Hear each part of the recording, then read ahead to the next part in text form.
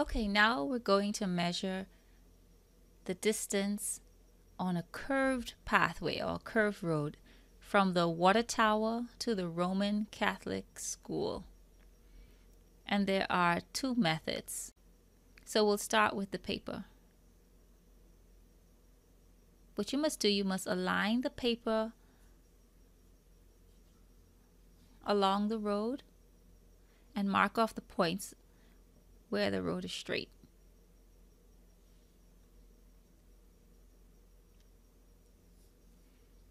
Where the road curves, just continue to move the paper along, keeping the point there. Just move the paper along while holding on to the last point. And just continue to mark along the road in that manner.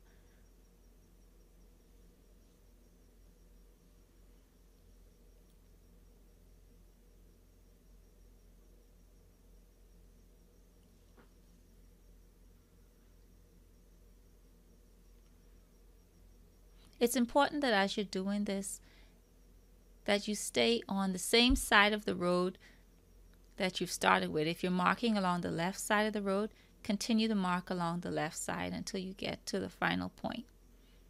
Don't move the paper from left to right.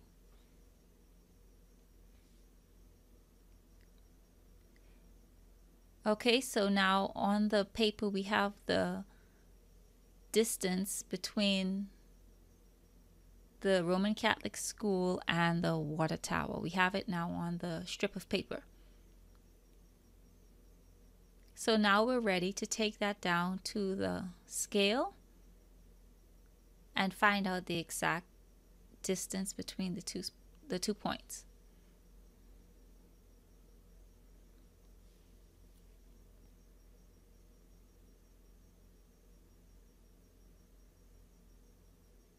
Okay, once we're at the scale, start at point 0. So I'll align the W at 0 and we'll mark off the kilometers. So that's 1 kilometer,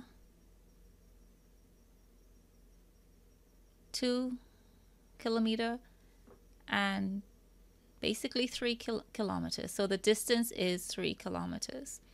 There's a little space left, but it's very insignificant. So the total distance is 3 kilometers.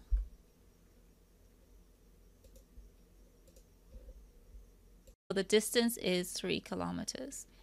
There's a little space left, but it's very insignificant. So the total distance is 3 kilometers.